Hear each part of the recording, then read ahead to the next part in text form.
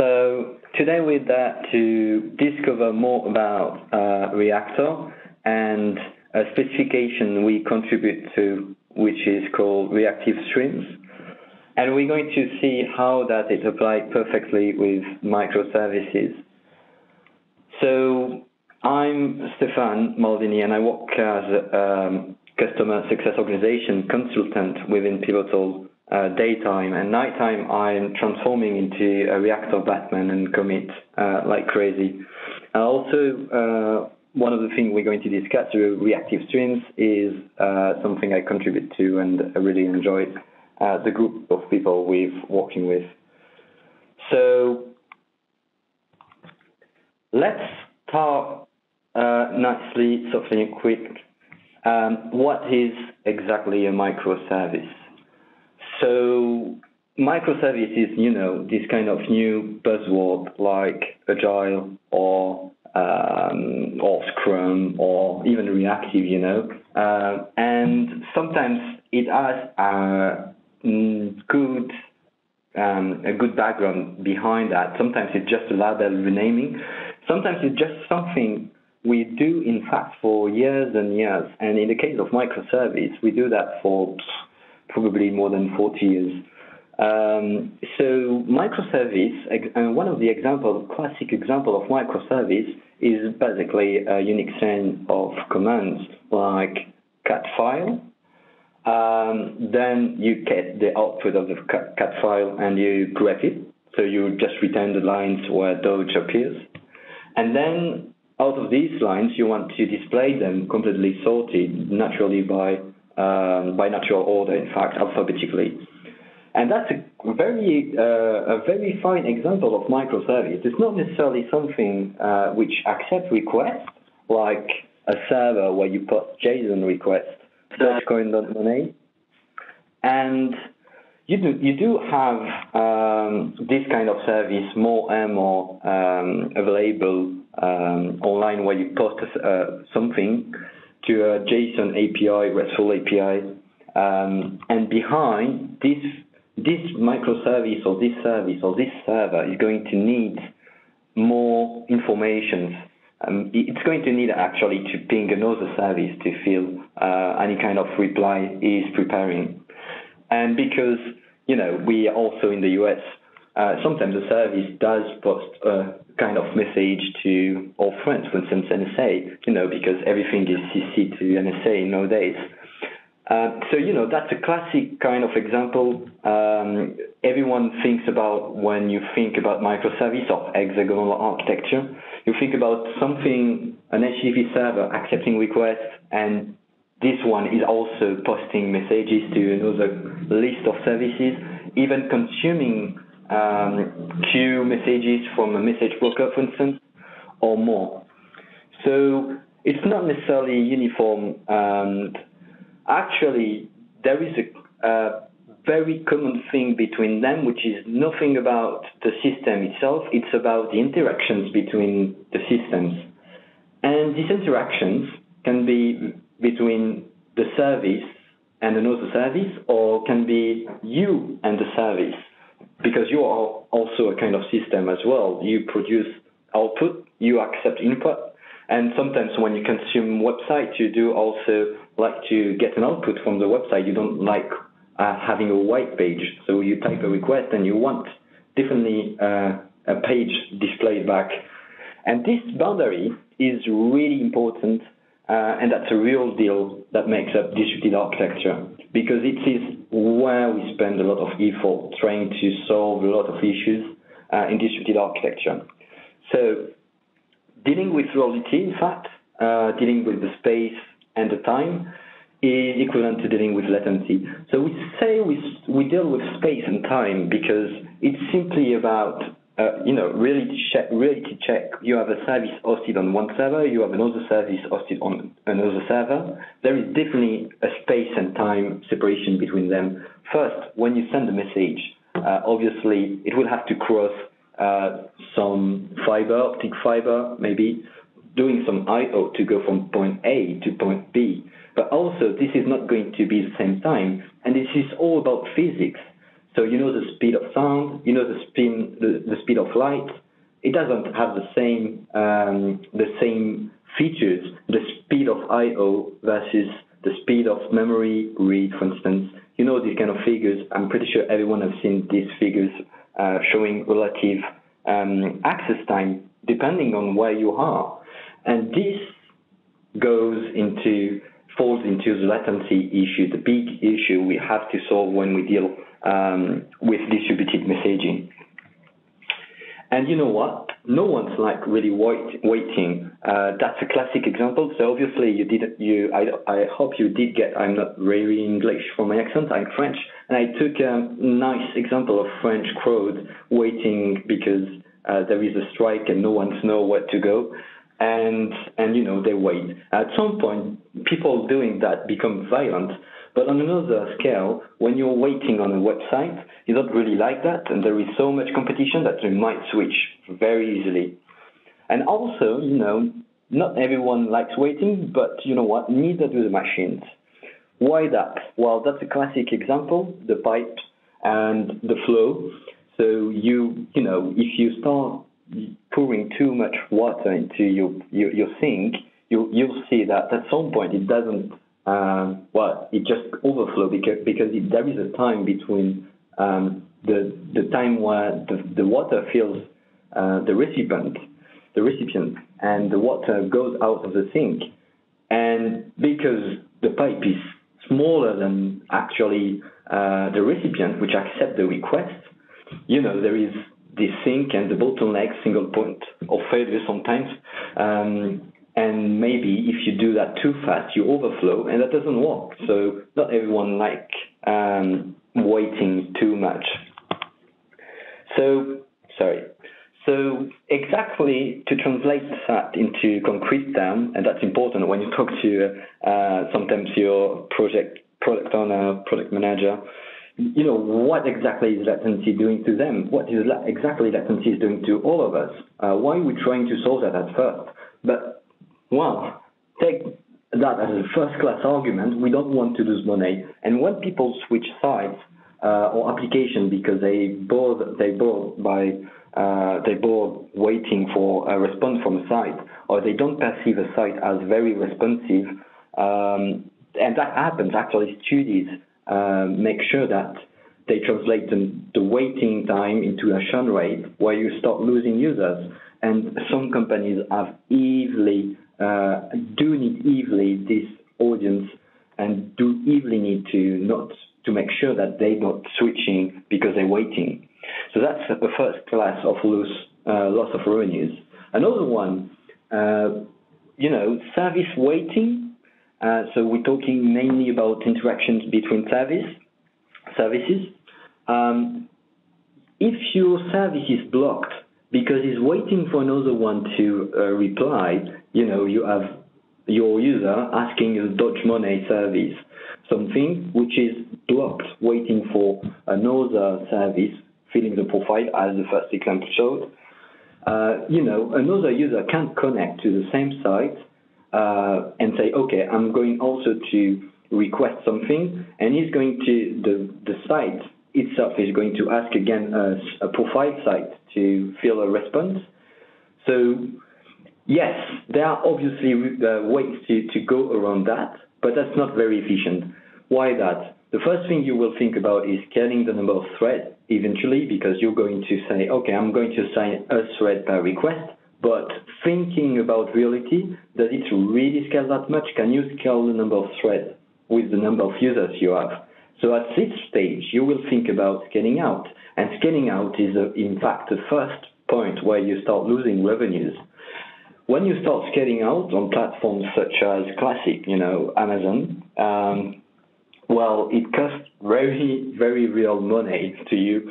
And because you have an application not designed at first for distributed architecture, maybe you do need more. It's not the end of the world, but fixing that after is going to cost you much, much more money than designing that before.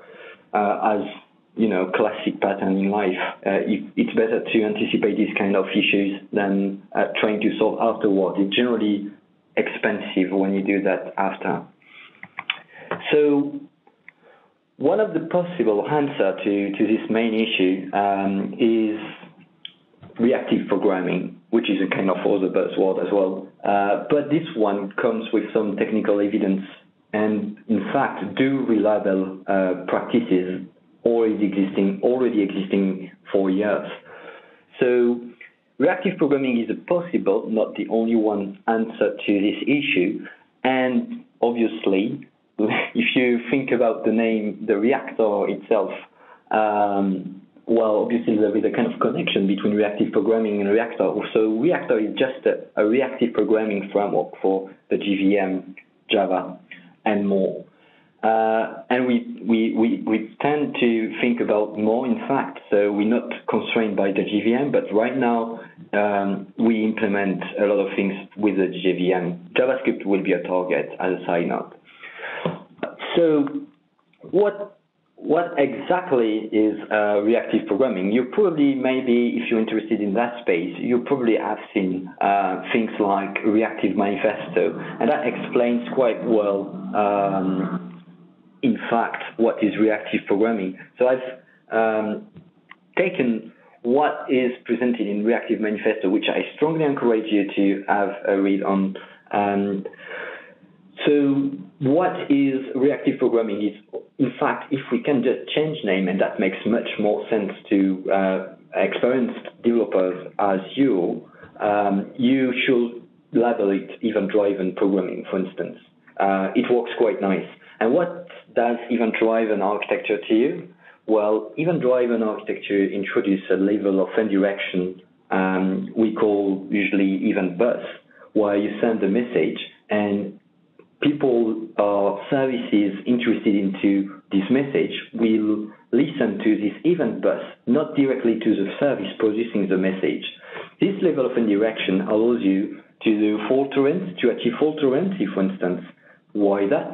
Because simply if one of the services fail and you can duplicate them, and it's cheap to duplicate inside within the JVM application services or threads, to a point, of course, rather than restarting your application because you have to change your load balancer, for instance, setting to say, okay, I have 10 applications or 10 consumers, you can just say, okay, I'm just sending a message to an event bus, and any number of applications listening for these messages will be able to respond. And if any of them is failing, well, for instance, I have a few other ones ready to accept the messages. So it's not the end of the world. You don't have to restart.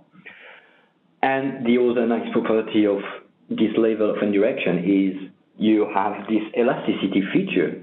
Elasticity has scaling features. In fact, you can transparently, for your producer, add more resources, more consumers consuming your message produced by any kind of application.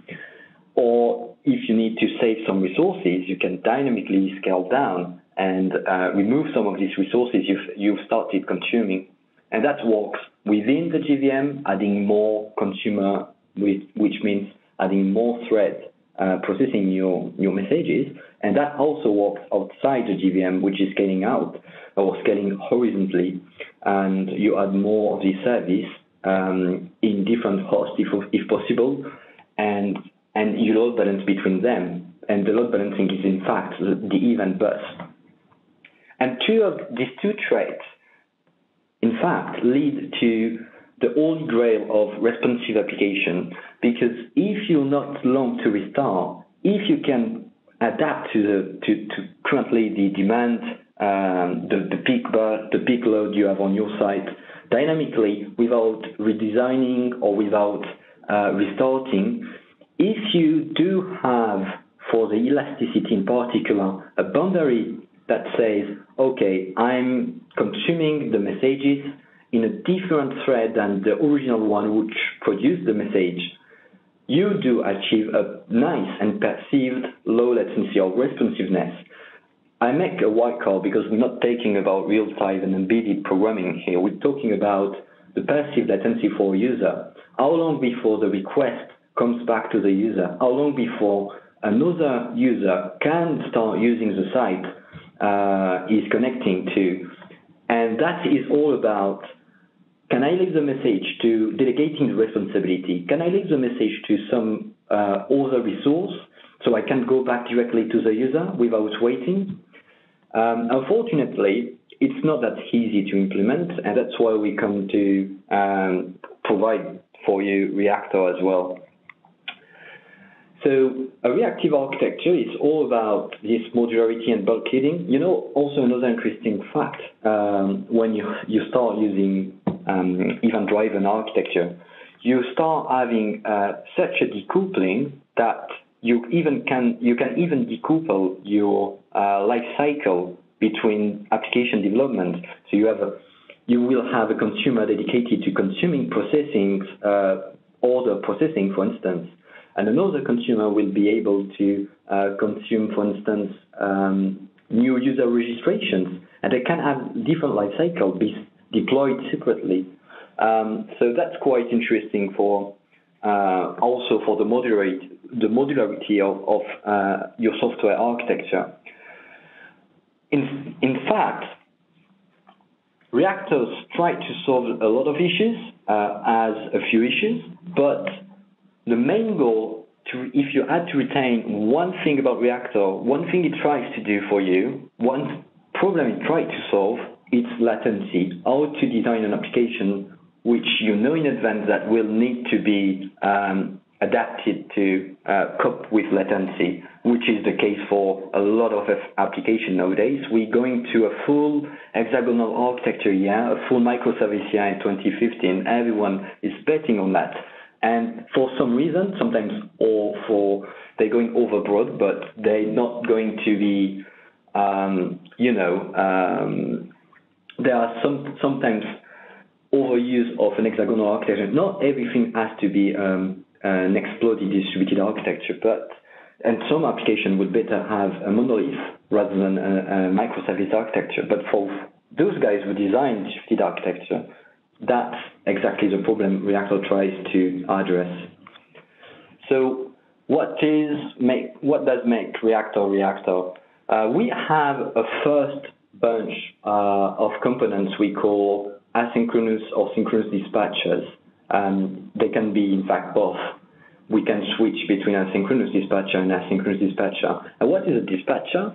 Well, it dispatches messages, as the name suggests, and it would be very close in terms of role to a thread pool executor, for instance, but much smarter. In a sense, we don't say Java as a dumb threading mechanism. They have a lot of awesome mechanisms, and that's why the JVM makes it one of the perfect platforms to implement multi-core parallel applications, because the threading coming with the JVM is such complete. The problem is more about the complexity. To implement some of the parallelism patterns, you have to, well, it's very hard. It's like security, in fact. You don't want to implement it yourself. That's one of the best advices around parallel programming.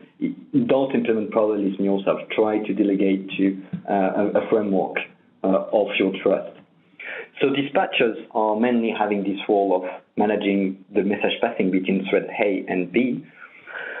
And they, in fact, power two main components, which we call Reactor, as the eponym name, in fact, as the framework name, which is, in fact, an event bus. You can notify and you can listen for a Reactor bus, which consists, in fact, of addresses we call selector, where you say, okay, I can notify this specific string, this specific URI, or whatever, because we have a lot of different selectors.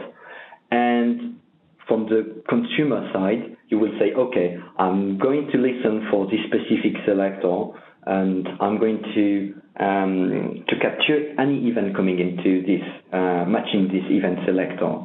So this is the kind of decoupling we were talking about in event-driven programming. So where does fit the stream and promises inside that? Well, it's very close to the event bus. It's just more type-checked with a more stronger type a tight control between the producer and the subscriber, and that does offer you very interesting new possibilities such as handling back pressure. We'll see that in a minute. So both of them, the stream and the promise, which are in fact the same thing. Promise is just a subcategory of stream. A stream is just a kind of consumer which can chain or stage processing and have multiple steps, in fact, in between an event received and the end of this pipeline chain, for instance. A promise will be a subset of that. We'll just accept one event at most and we'll finish. So that's why we place them together. It's like a type-checked one event consumer. So both of these components do actually use what we call the functional artifact. The first very important part is single abstract method components, which are basically interfaces with only one method to implement. So that makes it quite more easy to implement anonymous classes, or if we talk about Java 8 or Groovy or Scala, implementing Closure or Lambda, because if you have to chain in a programming model, if you have to chain computation, you don't want to have that super verbose with the anonymous class declaration filling your screen. Actually, the Lambda and the functions and the closure are really, really good fit for stream and promises. Then we have tuple and timer. Tuples are like type-checked CSV lines. So it's an array with an exact type for each column. Timers, are timers. You can schedule any kind of task, and that's quite useful for timed operation in streams, and also for scheduling tasks on an event bus. And once we have this nice code tree on the left, we can talk about these two aside utils packages, but not that utils in a negative sense. In fact, utils because they come to complete as much as you need it. If you don't need any of that, you don't have to use them. It's not an issue. They're just independent Lego brick you can add to your own Reactor application. So what does it consist of? The first family is fast I/O because we also deal with distributed boundaries. At some point, if we deal with distributed boundaries, that means we will have some I/O access to query a distant service, a remote service. So for this reason, we have a few interesting utils like buffering, net, which consists of TCP server and client, and also UDP server, and 0MQ server, etc. So a suite of I/O driver, basically. Persistent queues based on Java Chronicle, which means basically direct memory mapping to the file system, a very, very fast file system access, in fact, implemented by Java Chronicle. It's an optional dependency, so you don't have to use it, but if you use it, you just pull Java Chronicle as well, and you have all these nice tools around that. And codec, because when you do I/O, you do need a kind of codec. You do need serialization at some point, line feed or whatever, but you do need a kind of message protocol to hydrate messages or dehydrate messages. And fast data part, the fast data family, is all about improving to micro benchmark ready scale all your critical paths. So for this reason, we have allocators which consist of, in fact, pre-allocating in memory envelopes such as event object. So, when you pass messages around, you often use an envelope, for instance, the event type, the event object. And the event has headers and payload, for instance. Instead of creating this new envelope every time you have a new message, there are tools to allow you to pre-allocate these messages, because when you're dealing with millions of messages per second, roughly the allocation is not that an issue, the JVM can scale to allocate a lot of objects per second, so a lot of these event envelopes. But the issue comes, in fact, with the garbage collection, and when it's time to pay back what you've allocated, you don't want to be there. In fact, you want to run away, because it's going to be a pause, a micro pause or a long pause, but it's going to cost you some time and reduce performance through your critical path. So if you have this kind of critical path, if you're dealing with a lot of messages per second, it's better to try to pre-allocate and reuse these envelopes as soon as you can.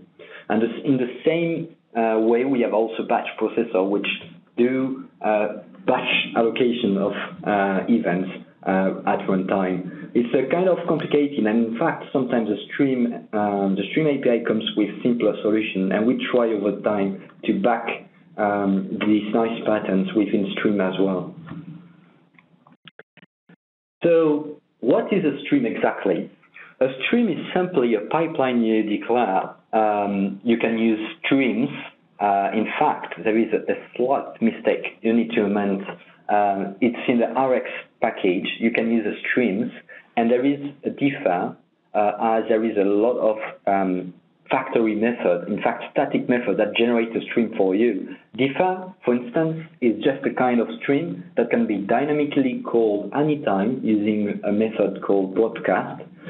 And anytime this method, anytime the stream is called, actually the stream itself is going to be triggered. So what is a stream in a sense? It's a kind of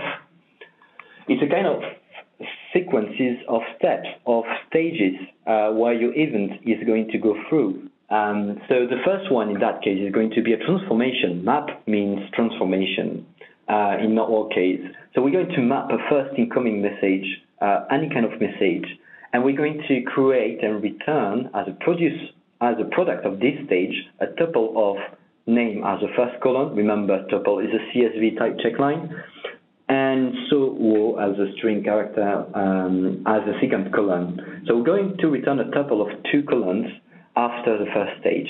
Then a second stage kicks in, and this one also creates a CSV line tuple with as a first column the name of the previous produced result, and as a second column a concatenation of something coming from the previous result and adding much size.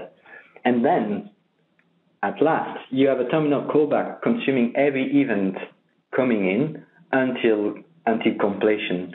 So another particularity of streams, they can complete. Actually, you can use a stream.broadcast complete, and then automatically it will clean out every resources, and will never consume anything else, even if you keep using stream.broadcast next. If you have used the broadcast complete, it's finished. So actually, streams also do have the particularity to end eventually. So once we understand simply once we put in mind that the stream is simply a pipeline, things get easier to explain afterwards. Why do you use a stream? So we can create this pipeline, this embedded data processing, that's correct. But the main use cases people tend to highlight when they use streams are in fact metric statistics, micro-batching, and error handling. So why that? Error handling, mainly because streams allows you to deal with failures gracefully. They have a lot of operations to deal with failures, like retry, resume on error, fail fast with a circuit breaker, for instance, return a default value if there is an error. This kind of logic can be easily implemented, and that's one of the best aspects I find in the streaming API. But there is also a strong correlation between metric statistics and micro-batching, because both of them are possible thanks to the aggregation operations.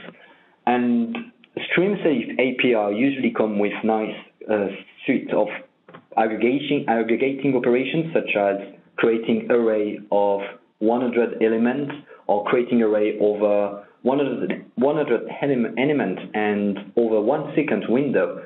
So if we received 100 elements, or if 1 second elapsed, actually I'm creating a new payload and I'm sending that to downstream to my next consumer. So these kind of patterns are really applying for metric statistics and micro-batching, because for metric statistics you will do, I'm going to collect events for 100 or 1 second, and I'm going to accumulate these counters using the reduce operation for this 100 element or 1 second window. And that's the metric statistic case, because you're going to sample values over time every x number of elements, and you're going to send this specific pipeline of metrics to, for instance, a dashboard and this kind of end-user application, dashboard, monitoring tool, etc., etc. So metric statistics for the reducing aggregation, and micro-batching, obviously, because when you create payload of 100 elements, you can save some I/O cost, because you're not going to send element maybe in your subscriber to your database element by element, but you're going to do that 100 element by 100 element, classic batching. So defining a stream is simply a matter of exactly it doesn't what it is in fact exactly. It's just a sequence of data and sequence of staging API doing something with every event coming in. So a stream is strongly about the data coming in, and there are two kind of flavors we'll see. It's strongly about the API's processing API, and certainly it's not in the case of the streams we're talking about a collection or storage. So for instance, in Java 8, they do sometimes consider a stream as also a storage. You convert your collection or array into a stream, and that is actually a kind of collection. Every time you're going to attach an operation, it's going to be executed, for instance, sum or this kind of operation, or map int, etc., etc. So what do we do usually with streams? In fact, there is one slide you need to remember if you can. This is this slide. The rest, you don't really need to keep that in mind. But this one is what is actually what is the transformation actually happening. So we have a service, and this service is a classic user service. It has an authenticate user method accepting a long ID, throwing exception, which is a first warning, and this apparently does a return on a user.find by ID, and you can guess it's maybe Spring Data or a Grace Gorm call, for instance. It's going to call a database behind. So I/O. So there are multiple issues with that. The first one is the bubbling of the exception, which is good and not really, really good in a very distributed architecture. Why that? So what happens when there is a failure, when your database call fails? Well, obviously there will be an exception bubbling up, and if you have a user controller calling this service, it will have to catch the exception and do something about that. But to know about this exception, you need to block. You need to really execute this user.find by ID in the same thread where you started the user service authenticate user if you want to bubble up the exception. And that's not good, because that means you're blocking your producer. Another hint about that is the return type. User is a type fully hydrated of exactly the entity you fetched in the database. And if you do that, that means you really have a user coming from your database. So you did the I/O call in the same thread of the producer calling authenticate user. And that's not very good, because that is what we try to avoid. We really try to avoid any kind of this in the critical path. What we try to do is slightly different, but if you think about it, it's not really that different. Because instead of returning a user, and throwing an exception, we're going to wrap that in a missing type in the JVM, which we call stream in all case. In fact, in the JVM, in Java 8, I think there is an option to use optional. In functional programming, they do a lot of optional as well. But what's the advantage of streams over this, directly over a user return directly? Well, first, you don't necessarily have to know in advance if you're going to scale up or down the stream or the request to the database, because if I want to add, okay, I'm going to dispatch actually on a different thread, after .create I can use .dispatch on and say I'm going to use this thread, or I'm going to use 10 threads, I'm going to partition the demand, or this kind of thing. Actually, it's totally transparent to the producer. The producer still call authenticate user. It still have a stream of user returned from that. And a stream doesn't mean a sequence of n data. It can be also one data, like a promise. A promise is one data. And if you have this case, and there is a slight typo on don't complete, if you have this case, you can just on next, which means every time I create a stream, I'm going to be provided with an object which we call a subscriber. And this subscriber is actually the next element in my stage chain, in my pipeline. What I'm going to do every time someone subscribes to me, I'm going to call onNext with the result of the user find by ID. And this is protected because it happens within the create operation. And the create operation can be dispatched asynchronously if I want. And I don't care, in fact, to return a real user directly, because I'm going to consume this user like the map before. I'm going to consume it after saying, for instance, authenticate user, this ID, .map, .blah, blah, blah, .blah, blah, blah, .consume, and that's it.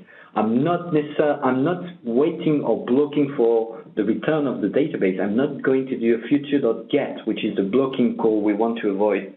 And even if there is only one element, doesn't care. We don't care, because we send just onComplete and we finished. So you can think about stream versus event bus. There are both kind of patterns to create this level of indirection between a producer and a consumer to scale as an orthogonal issue, to deal with latency directly by consuming when it is ready, not blocking the producer. So they both feel kind of same niches in that case. But in fact, one is going to have limitation and the other one is going to also have limitation, fair enough. So one is going to be a type check flow where the stream is going to be a type check flow, in fact, because we use a lot of invariants, covariants, generics, and all Java assistance we can to give the user, the developer, hints about even going through the pipeline. In the case of a fully decoupled event bus, unfortunately, you will have to have a codec mapping, because you're not sure about the event coming through to your topic, for instance, you're listening to. And that may be an issue or not, but sometimes people prefer to have control over the pipeline. Another interesting thing is publisher subscriber in stream is a very tight control. So you start consuming, which is the equivalent to start reading, when you think you're ready, when you have subscribed all your pipeline, for instance, or on some kind of occurrence on the scheduled task, in fact, scheduled job, or whatever. In fact, you have the opportunity to control exactly when you start reading the event and when you start stopping reading the event. So that's another use case for streams. And also streams don't support concurrency because we have to handle signal in order. So if you send two next signal and then a complete signal, we make sure from point A, head of the stream, to point B, terminal callback of your stream, that they will arrive, unless you use specific operation, they will arrive in order. And that's very, very, very important. It's specified by specification, and if we didn't have that, we couldn't understand all the framework's implementations. So rule of thumb, If nested even composition greater than 2, switch to stream, which is what JavaScript developer will call the callback hell. If you have too many nested composition, if you have a consumer listening to user register topic, and then it sends an event to send mail topic, which then sends another event to distribution sent. There are 3 levels of composition in this eventing. And that starts being hard to read. It doesn't seem so when I talk, but actually implementing it, it becomes quickly a spaghetti play. So the 2 kind of flavor I was talking earlier about are hot stream and cold stream. Hot stream are directly, are in fact a direct event, real-time event you can't control. For instance, one of the real applied in real-world use case for streams is in video gaming. So video game developers use streams for instance, filtering or aggregating mouse clicks, and you don't control when mouse click come until you start aggregating them, for instance, which actually transform that into a cold stream. But you don't control when your user is going to click or type or something. So that's actually a hot stream, real time, and by nature, not replayable event, unless you start using a cold stream or transform it into a cold stream, which is something you can replay. For instance, an array, a file. You can start reading from the very beginning of a file every time you consume your stream. It's not a problem because you still have this file physically here, where the event has been produced at time t, and that's it in an hot stream case. In a sense, if you start looking at what is it in Reactor, it's simply, for instance, if you take the just operation, it simply takes a list of elements up to 8 arguments. After you will have to use another operation to accept an iterable. But stream.just will take 5 elements, and every time you consume this stream, it's going to create 5 elements. Minus the fact that there is a take3 operation in the middle, so that means it will complete slightly before the end at 3 elements, so element 3. And we also have an example for MQP upstream, for instance, which we are really developing now. And if you start consuming MQP or RabbitMQ queue, you can pass a queue to latent streams, and any event will occur independently of the will of the subscriber in that case. So you subscribe and you will see events from the time t where you start to just subscribe. And there is also a timeout operation and dispatcher operation. So dispatcher actually assign a very different dispatcher. If you want to assign a specific set of thread from a specific set of thread, dispatch on is specifically what you need. By default, it's going to be synchronous, or going to happen on the same thread consuming from RabbitMQ. But in that case, I make sure that I use one of the fast dispatcher available within Reactor. And timeout 30, by default 30 seconds, is going to say, if I haven't received anything for 30 seconds, I just complete. And in fact, I complete with an error state, which is a timeout exception. So 30 seconds is not from the very beginning, it's the distance, the time between 2 consecutive events. So every time there is a new event, it will reset the timeout. So that one is coming next. It's hosted in Reactor/Reactor-MQP on GitHub. And all of that to come back to the reactive stream specification. So why do we have a specification? And what does it define? It defines what exactly I've told you until now. It makes a specification around that. It's an async non-blocking data sequence because we don't want to block the producer. It's a protocol to talk between a publisher and subscriber, no matter the resource they have been assigned. It's embeddable. So you've seen I create stream relatively easily, not a lot of XML configuration. It also doesn't involve a lot of memory use or CPU use until you start really flowing events in it. And the main different factor is the purple box, which is the async non-blocking flow control. Let me explain.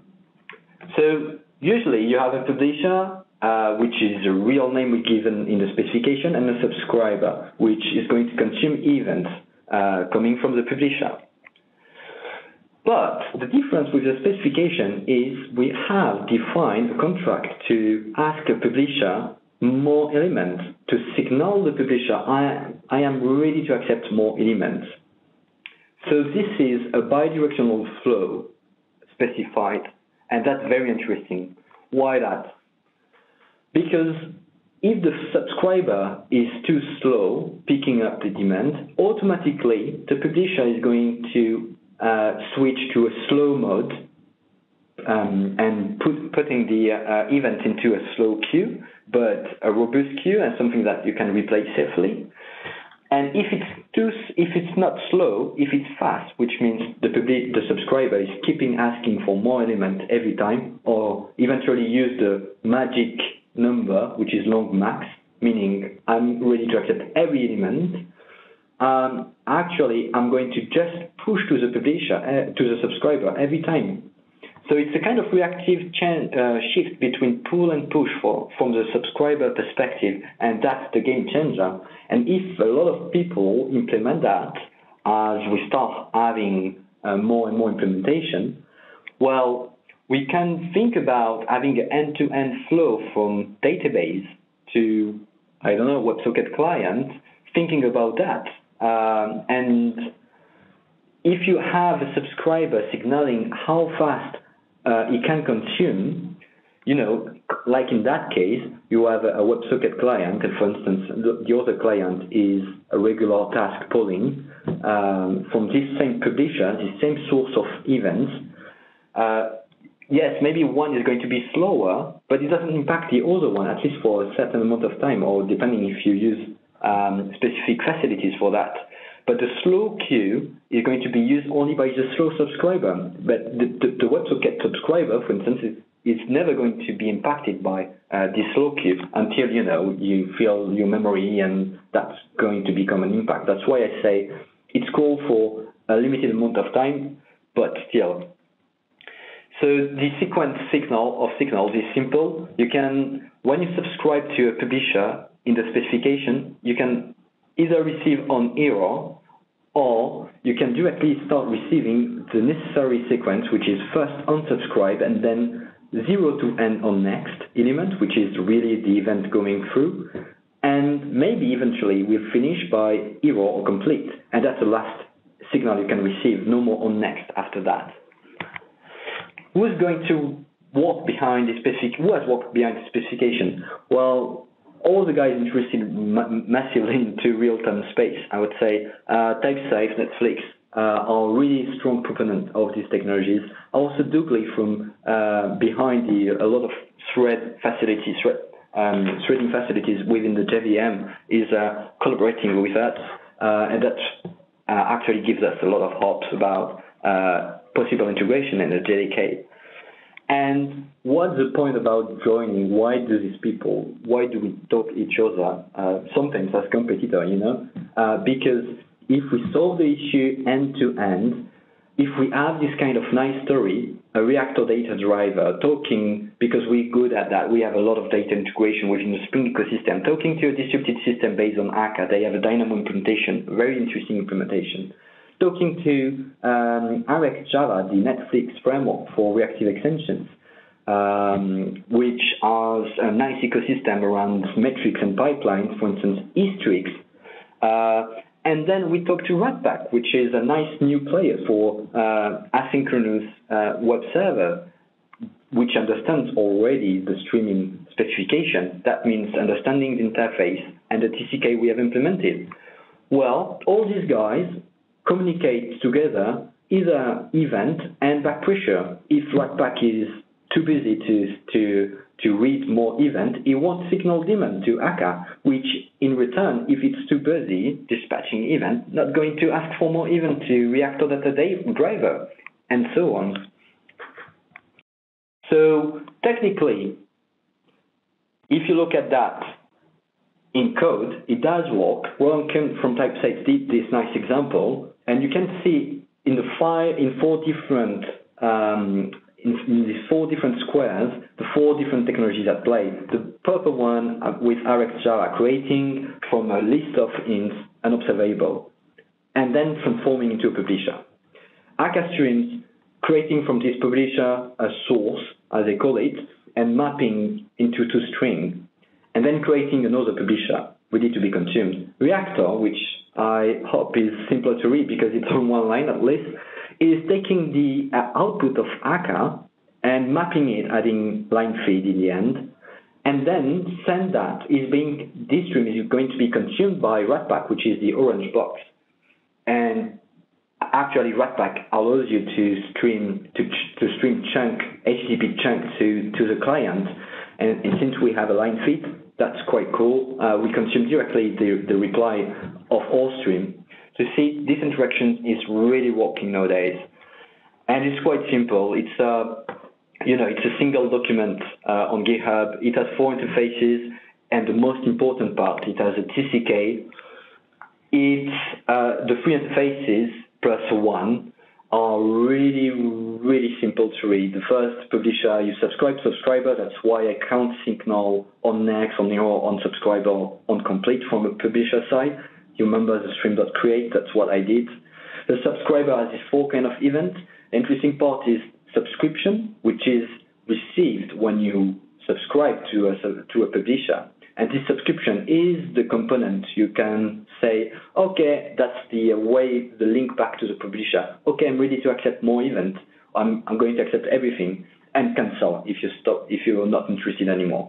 Processor is the staging part, implementing both subscriber and publisher, doing nothing else, and being both output and input in that side. And streams implement publisher directly, natively. Processor implement subscriber and publisher, and an action in Reactor, is not necessarily exposed to the user, but whenever you call .map, .buffer, .reduce, all this operation coming off a stream API, they actually create what we call action, and then therefore create processor accepting input and producing output. And Promise is also a kind of processor because it can accept an input. You can block on this input, or remember only one input in the case of a Promise. But eventually, if you want to keep, combining things or computing, you can still add more operation. So that's why it's also creating an output. But if we add rxJava, if you do have Reactor as well, why do you have another implementation of reactive extensions, for instance? And it's true we have a line on naming, like just, flat map, retry, map, etc., etc. It's true most of the Rx pattern apply to Reactor streams. It's true it's also lightweight embeddable, but our mission is mainly focused on throughput and over functional facilities. So we have to make some trade-offs sometimes, less flexibility. We have a mission to integrate correctly with all our family, Spring.io, Rabbit, Redis, Cloud Foundry, Gemfire. So a lot of people interested, a lot of things to stream or to consume. And I think another very interesting point is we do have native implementation. So a stream is really already a publisher. So you don't need to have a bridge, which is the case of RxJava, for instance. You have to pull a different dependency to transform an observable into publisher. Actually, all operations are native reactive streams implementation in Reactor that make them easier to communicate with all the implementation, for instance. So to finish, I think I'm going to just expose a few patterns and then we can start the Q&A. So first of all, and this one is not going to take a lot of time, don't do that. Don't make a boundary between each operation unless you really have a need for that. Why that? So you remember we can use dispatch-on to assign a dispatcher to the current stream. But if you change this dispatch-on, actually for each different operation, you will have a different thread, for instance, assigned to different operation. And that's not good because it's cool to go asynchronous, but it comes at a price. It comes at a price, and the context switching is not that free. So you don't want to do that every time if you can. In that case, I don't think it will be very useful. In that case, it will be more useful because, it's an incoming HTTP stream doing some operation, for instance, mapping the request to JSON, filtering if the JSON is not correct, and then on a different thread, we consume and maybe reply back to the original request. And that's better. But if any of the map and filter operations are blocking, well, the HTTP request stream is going to be blocked as well. So, if it's an HTTP request stream reading off NIO as an NIO server, reading off a few threads, if you block one of them, you may be losing 25% of your capacities. You don't want to do that. And this one is better because of the reading request stream, you just switch to another different dispatcher, and that protects your reading from being blocked. So you can accept more requests. Cool. Same for flat map. I'm not going to dive in too much detail. I'm just going to show you what is exactly flat map in 2 words. Flat map is just a synonym for sub-pipeline, sub-flow, whatever. So in that case, we create a simple pipeline as stream.justDoge, so a pipeline that will just emit Doge, and flat map operation, as soon as it receives Doge, is going to create dynamically a new pipeline only for this Doge. So we see that inside the closure, I'm just creating dynamically a new stream. And the consume operation in the end is going to consume the merge result of this created flow, subflow, in fact. So that's mainly a fork join, very close to that, or gateway, if you think about integration patterns or this kind of thing, without the blocking part, of course. So flat map is just map and merge, nothing more. Also, we do have very important. I talked about the signal concurrency. How do you scale if you can't send more than one event at a time to a staging operation? Well, you have operations like group by and partition, which are actually going to create a clone of your streams. So what does it mean? Partition 8 is going to say, I'm going to trigger the next operation 8 times, passing it a root stream where I'm going to dispatch incoming event. So actually, I'm going to have 8 times executed dispatch on map, release, and consume. And every time a new event comes to partition, which is the first level operation, it's going to be dispatched on one of these pre-created streams, which in the end is concurrency. So that's mainly it for the main patterns. We do have also other interesting patterns such as decoupling the request dispatcher and the consuming dispatcher. Sometimes you want to do that. For instance, we have an operation called stream.range, and in that case, it's going to emit every single integer until integer max value.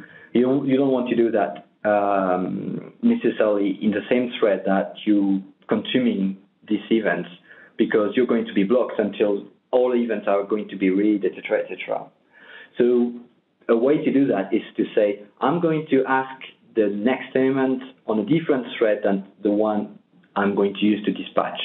That's why I'm doing with request on. Every time I'm accepting a request, I'm going to use the master dispatcher, but when I dispatch on, I'm going to use a different one, because I want to execute a request which executes every integer dispatching into a specific thread, and I want to dispatch on another one to take the result of sample operation. And sample over 2 seconds is the last result, the last emitted item for the last 2 seconds. So just to conclude, I'm not going to to show you the implementation of the circuit breaker pattern, because it might be a bit advanced for a quick introduction.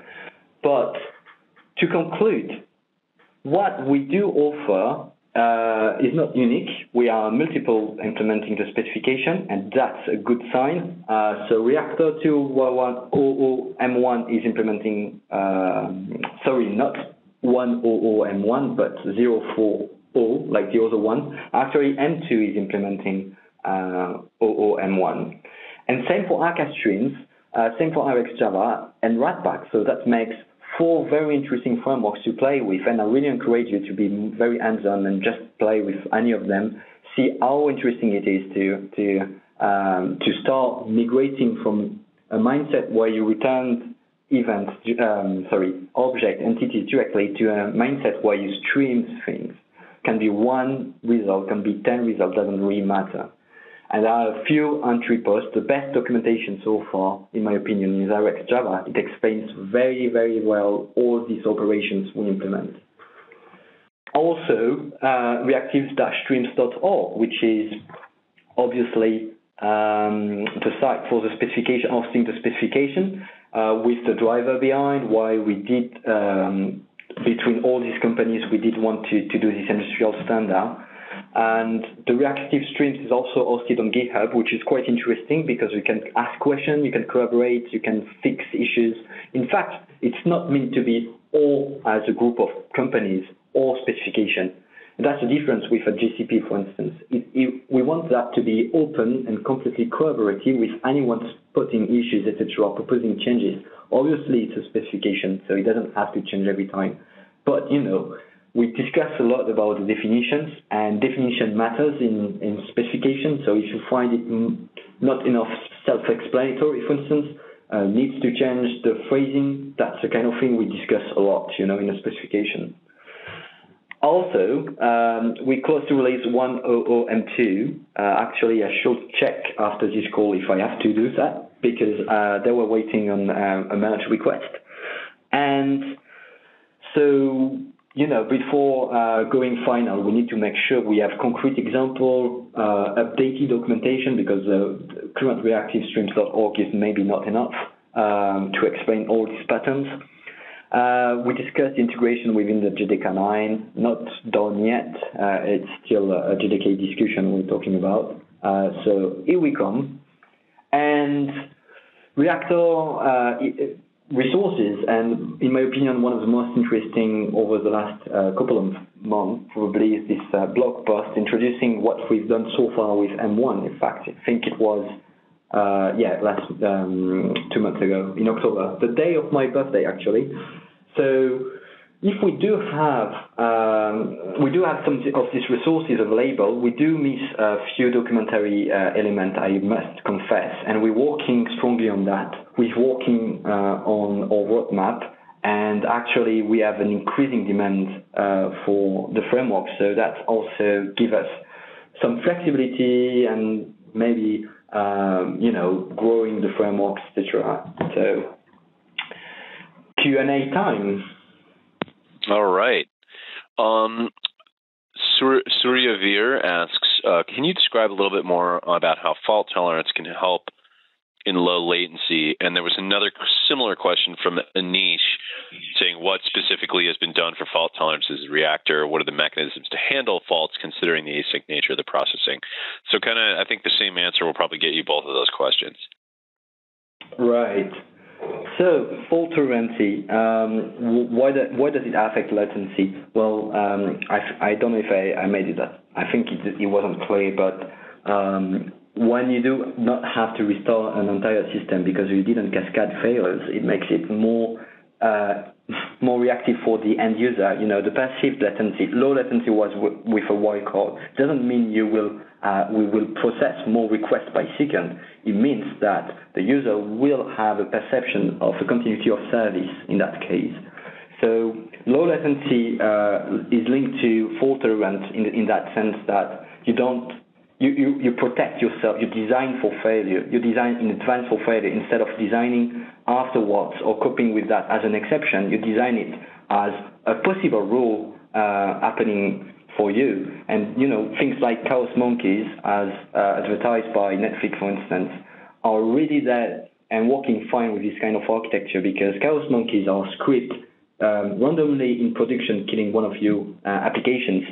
And that's why you see how long it would take for you to recover from such a failure. If your failure was cascading to all the services, you will have to restart, etc. That's slow for the user. That's not continuity of service. So that's mainly for this reason we talk about bulk killing and not cascading failures. Don't know if that answers the question 1. If you can tell me the question 2 again. Sure, no problem. It was what specifically has been done for fault tolerance in Reactor? What are the mechanisms to handle faults considering the async nature of the processing? Right. So what happens when you return, actually I'm going to show this slide. That's a good question. Oops. Animations. So that's exactly what happens when you do a circuit breaker with stream, for instance. That's one of the possibilities you can actually implement with Reactor. So basically, we have operations such as, this one is not that interesting, but basically we have operations such as switch on next, which means I want to switch a source pipeline if there is an issue with, something, I count too many errors, for instance. And the flow I've described below is actually an implementation of a circuit breaker just using stream operation. And that's a way to deal with failures without using historics, for instance, or installing historics. That's a possible way to do that. You just have to think a stream way. So what do you do of a source of stream with potential errors? So we have operations such as materialize, which transform an event into this kind of event signal, the envelope. So we know this is going to be a next error or something. We have window, which is partitioning incoming event feed into number of signals, so size, and then time limit, for instance. Every 1 second, I want to count how many elements are fading. The flat map is going to be the subflow for each of these partitions. So inside each of these partitions, for instance, I do use reduce to accumulate a number of failures or success. Once I've accumulated these failures, I can start consuming this matrix pipeline, and that's where I take decision. So in the consume operation, I say, okay, if the matrix object, which is open, is actually an else object with an isOpen method. When there is too much failures, we say the circuit is breaking. We are opening the circuit. And in that case, if it's open, we prepare a timer, which is a retry timeout, for instance, where we're going to switch back to the source stream. But otherwise, what we are going to do is signal the switch on next operation to switch to the failure mode to go for a fast path. And that's the kind of thing you can do when you deal with failures with asynchronous programming. Counting requests, obviously doing something if there is an issue, and that's actually the plan in the next slide after this nice animation. So the plan is for M2 to implement all of this previous slide into the method called circuit breaker in that one, which is much shorter, you reckon. And then what happens is you have all the operation already available, such as retry and retry when. This retry when is interesting because it's going to do an incremental retry from 1 second to 3 seconds every time there is an exception flowing in your stream. So there are a lot of possibilities with your the way you handle issues with stream compared to try catch. I mean, there is a kind of difference between what you do with a try catch. You can start doing recursive try catch for retry, but it doesn't really sound very good, to be honest. At least we treat as a first class data, as a first class citizen, errors and completion states, and we pass them nicely. That's what makes this operation possible. Hope this answers the question. Yep, a couple more. Let's see. So, what are the advantages of the Reactor over Observable created by Netflix? Is the fault tolerance mechanism comparable to Hystrix? So the fault tolerance coming with Hystrix, it's actually not necessarily only about fault tolerance. It's about monitoring all your observable streams. But the advantage of using an embedded stream over a Hystrix deployed service is nearly close to nothing. And that's why we have also a specification, because if we do have to switch to Hystrix, you're not locked into using Reactor. Neither you are when you use RxJava, because thanks to the specification, we can now talk each other. And that's one of the main reasons. We don't want to invent the wheel for everything, you know. Some overlap happens, of course, but Hystrix is good the way it is, and it has its interface, etc. It does have some design choices I wouldn't really agree with, but it's there and it's working really nicely.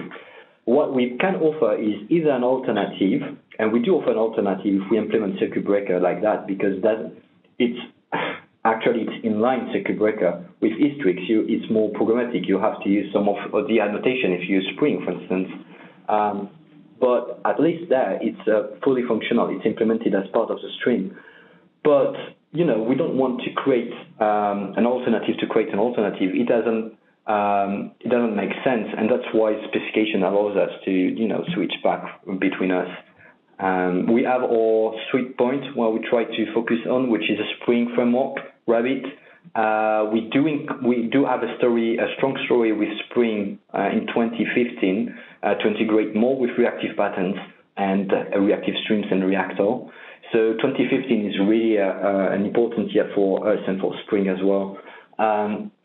So, you know, that specificity we try to address throughput, Spring ecosystem, and the fact we are native implementation, not a breach. That's a sweet spot we try to perceive, and we try to create more sweet spots over time. We have stories about machine learning, for instance, but that will come, you know, as soon as we ramp up the framework as well. Last question, or no, excuse me, not the last question. Oh, yeah. Okay, good. A bunch more came in. Anish asks, in the case of a stream-oriented service, how is the propagation of the exception handled? Right. I see. You mean, yeah, I'm going to take the example back. Where it is. You mean, for instance, we call another microservice, and how do you handle the propagation? Well, that's a specific issue we're trying to work on right now, because we work on the distribution story of the streams. All of these streams are easily embeddable inside your JVM. You can create a stream benched last time 6 million times per second. It's really fast. But we do need a strong distribution story, and that's why we target platforms such as Spring XT for embedding us as the micro-batching component or the stream component, in fact, for the module you can create for Spring XT, because we do need a bridge we are working on to propagate between two remote services this event. The protocol is not really there yet. So right now, neither of the implementation, I think, even Akka streams don't implement remote translation. But, you know, we work on a few of them. For instance, RxJava has a RxNeti server. I think they have some kind of bridging in that case to translate an error and propagate that to another stream, remote one. We work on the MQP RubMQ1. So obviously a vector for propagating as well, but we need to still define things there. The important point is not necessarily to propagate the exception in that case, because in fact, do you really want to propagate? Because we're talking about cascade failure in that case. But how do you handle errors when you call something remote? What do? You just do a try catch and you handle that in a thread pool where you have 10 HTTP client threads, or you really want to control what happens and until when, and if that happens, do something else. And when it is ready, you want to pass that to your producer, for instance. That really is the focus. It's more the calling the client side rather than not yet end-to-end flow? But that's an interesting question, and we make sure we have a story for that.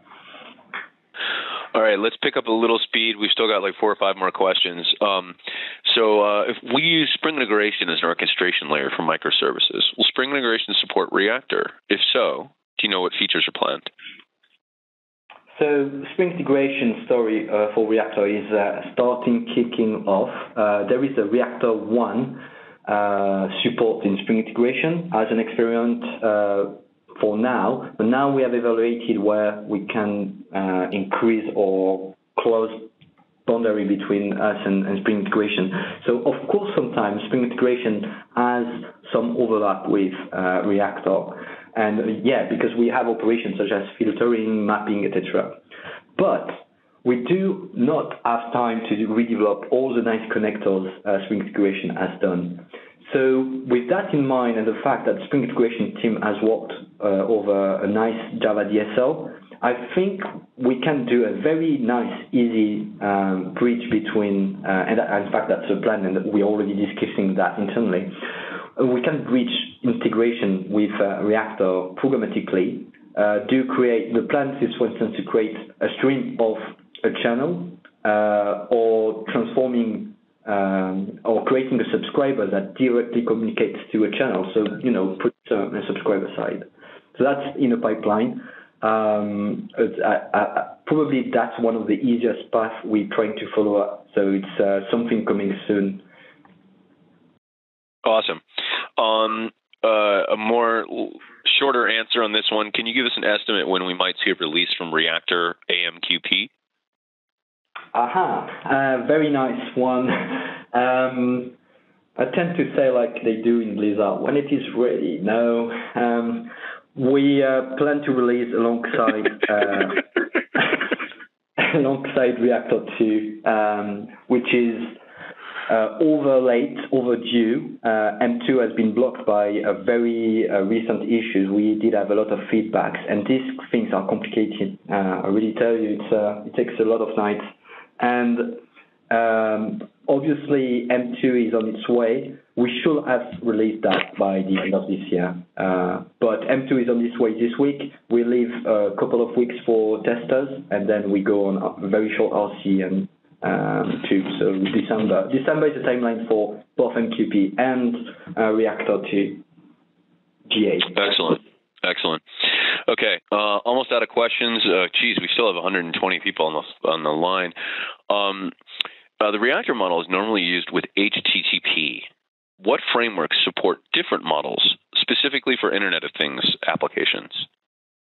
That's a very interesting question. And he clarifies to say that models equal protocols, I think. Yeah. So every time I talk to someone in a conference, to an audience, there is someone saying, well, that would be great if we had a story for this thing, and that's why I say that's why it's on GitHub, and we do try to find more implementation. So every time, for instance, last time I went to Microservice conference in Skills Matters, and there were some Erlang developers, and they were interested into creating the same alternative, the same protocol within Erlang, for instance, or any kind of Erlang framework. So that's a plan to increase the number of protocols we understand. Actually, we're working with Todd D. Montgomery, who is normally, he works a lot around the TCP protocol. But what would be interesting for us, for everyone in the industry, is to start saving resources on the network bandwidth. What do I mean by that? I mean, if we have this adaptive batching provided, with this flow control provided at a very low level on the TCP side, you could say, okay, this connection is not ready yet. It doesn't have the capacity to accept more, and that's why you start having real gain in terms of resources saving, because you're not going to use your bandwidth for nothing. You're very reactive on the way you distribute your bandwidth, in fact. But we work on that. And, as I showed earlier, we have an MQP. If you go on the page, on RX Java page, they do have a lot of language binding as well. We start the Android story as well. And one of the main users for Reactor we have is actually a startup called OpenSensor.io, which is an IoT startup. And actually, it's good and bad what they did, but I tell you what, it's good because they are a great advertiser for Reactor framework, and they have implemented a message broker with Reactor and Netty. So I'll link you that if you want to in the resources. It's very interesting. It's based in Clojure, unfortunately, or fortunately, depending on where you are, in the functional side. But the bad thing is they did that because they did find RocMQ not scaling enough for them, in their case, in the IoT case, which I found surprising, and a lot of people found that surprising, We need to have numbers when you have this kind of reference. But They have this broker implemented in Reactor and Netty. Actually, they are happy with that, and if they have implemented in Reactor, also a nice model comes with that, which is a stream model. So it might be interesting to have a look. I'll give a link. It's it's an open source framework. Two more questions. Let's try to wrap it up quick because we're almost a half hour after, although we still have 115 people on the phone. What is the key distinction between an event bus and streams? Is it that using an event bus just publishes events without a callback, while streams registers a callback? It's nearly that, in fact. It's very close to that. And there is a direct connection between a stream and a stream publisher and a stream consumer. The thing is, it's more costly to use a bus because in Reactor case, not in general, but it's more costly to use a bus because it has to maintain a registry and it has a selection mechanism between consumers. When you publish an event, you publish to a topic. So the selection mechanism makes sure that this consumer actually received the event they were interested into. Whereas the stream is fully dedicated to your pipeline you're creating, your logic flow you're creating now. So we don't need to pick between consumers. There is only one, the next stage, or might be multiple ones if you're multicasting, but that's for the same kind of producer every time. One event bus is going to be shared. And that's also the limit of a stream versus an event bus. When you start thinking about sharing, reusing, you better go off with, you better use, in fact, an event bus rather than a stream. If you think about a shared event bus. But when you create, for each request, what I advise is for each HTTP request, you can quickly create a stream. Remember, 5 to 6 million stream creation per second. And that is very lightweight. So you can totally afford it for each request. And when you do that, you actually add your logic within the request and return a stream, for instance, and you use Ratback, which understands streams.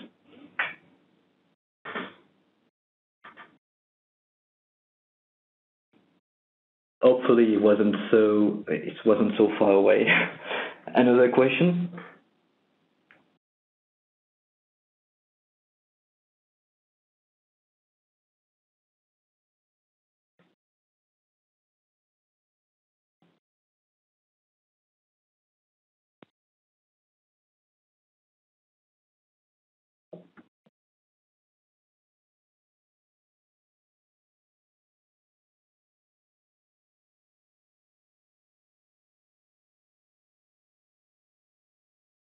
Still there, Sebastian? Excuse me, still there, Stephane? Yeah. I just added any sound back for the last 10 seconds. Any other questions? There was the question on back pressure. We didn't hear your audio. I don't know. Maybe you did say something, but can you elaborate more on when back pressure will be applied to a stream? In other words, how does the stream interpret the feedback from the consumer with respect to back pressure? Right. So what happens actually when you use a .consume operation on subscribe, the first thing it will do is request every element, for long.max element. So basically the capacity of the subscriber is going to be infinite. We consider that infinite by specification. But what happens if you don't use .consume but .subscribe and implement your own subscriber and have access to, for instance, the subscription, request the element you want?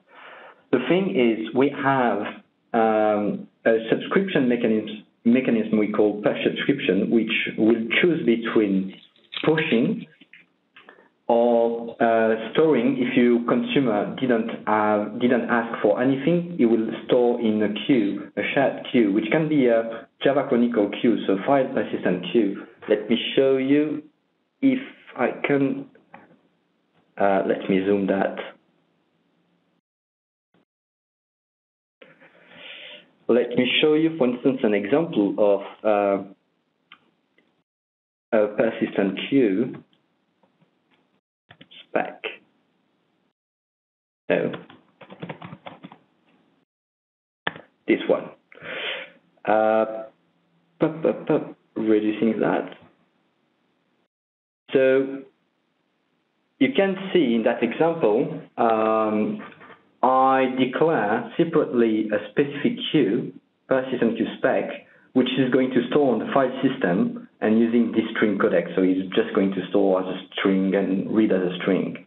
I create a stream, and on this stream I attach on overflow buffer operation, and to that I need to pass a queue, because if overflow means if I'm actually not if I'm producing events and the subscriber hasn't asked for anything yet.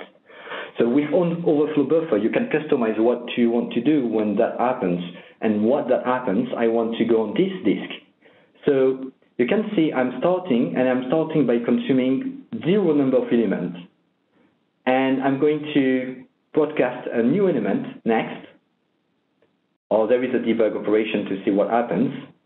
But the more important part is the persistent queue.size, which is a direct access to this file database, will tell you one. Why that? Because observe and consume didn't have the capacity to accept anything. Remember, consume started with 0. But as soon as you do request more 1, and actually the consume operation return control interface to ask for more elements, now, if you read again the persistent queue, it's size 0. That's the way we handle that. If we don't have capacity, we just pull over something, like this persistent queue. If we have capacity, we push directly. Did you answer the question? Any follow-up on that? Cool. No, I think that's it. Awesome. Let's see. Geez, we still have 82 people. Okay, so there's one more question, just so that I don't leave this poor guy hanging and chop him off. Eric Rubal asks, perhaps this was answered, but it wasn't clear to me. Will Hystrix command be converted from Rx Java observable responses to Reactor? Does Hystrix... So... give me it again. I think I need to... No problem. No problem. Will the Hystrix command be converted from Rx Java observable responses to Reactor? Maybe he worded that. Yeah, interesting. So it could be if you annotate your service method with a Hystrix command, but instead of returning the object, for instance, you return a stream, an observable, and you map this observable to a stream using the Rx bridge, Rx reactive streams bridge. That's what happens today. Tomorrow, what we're going to do is directly make sure that Spring understands the return type of stream, even with @Hystrix command, and directly map into a stream, which makes things much easier to implement. And that's a really, really near goal term. Awesome. All right. Well, we are officially at an hour and a half. Wow, this is amazing. Thank you, Stephane. Already a bunch of great comments. Some thanks from folks, and just an amazing, attend rate on this one. 36%, which is just incredibly high. So, usually it's about 20% that attend. So clearly a lot of interest in this topic. That's great. Just want to let people know that we are recording the webinar. It will be posted to the spring.io/video and spring.io/blog within the next 2 weeks. And we always upload our PowerPoints to SpeakerDeck. Stephane, as soon as you send me the link to the SpeakerDeck slides, we'll get the YouTube replay rendered, and you'll see that published. And if you could just pull up your summary slide on where to go to get Reactor at the end of your presentation, that'd be great. So, please download it, try it out. I think, let's see. As a starting point, there we go. The blog is very, very important. It explains calmly, without using too much buzzwords, where we are, where we go, and some examples, interesting examples, plus some links with some demo we have around. Yep. And I think you're going to be seeing more from Stephane and John Brisbane and this team in general, as we believe that reactive programming and asynchronous sort of I/O is a very important element of microservice architecture. So thanks everyone for attending. Go try it out on Maven Central. Give us some feedback on Twitter or in Jira or whatever works for you. And hope to see you at the next webinar. Check the springio./blog. We've just put up some new webinars a few minutes ago. So we've got some January webinars on the Spring Integration DSL. That's the thing John was talking about a little while ago in response to that gentleman's questions on Spring Integration. And then there's another webinar on Spring Data Gemfire in January. So just check the Spring.io blog and register and join up. We look forward to seeing you there. Stephane, thank you so much. Anything you want to say before we get going? No, thank you so much for inviting me and talking about this topic. I do believe it's a very important topic, and everyone should at least know what we're talking about. And thank you, everyone, for attending that one. Hopefully my accent wasn't too strong. If it was, just blast me on Twitter. I love Twitter trolls. Yep. All right, everyone. Thank you so much. Have a great week. Take care. Thank you.